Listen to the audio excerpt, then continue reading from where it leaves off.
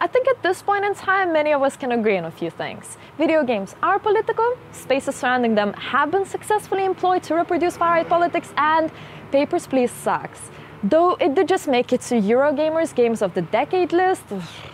Okay, but what if you are someone who wishes to change the world through gaming, you know? Someone who doesn't just care for social capital and appearing edgy with their cutesy little game that just preaches to the converted.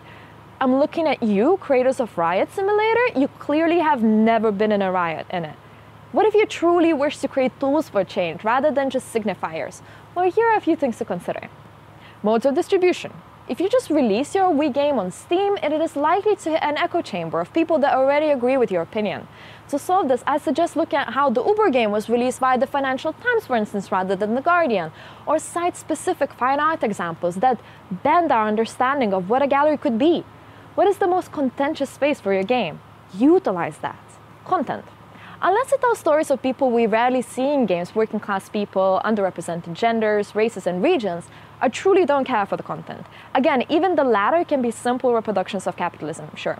Most people play games that already reflect their political affiliations. Now that can be combated with informative, investigative journalism perhaps. Think Hans Hake's work or clever marketing strategies a la Blair Witch Project, but we have hardly seen those in games yet.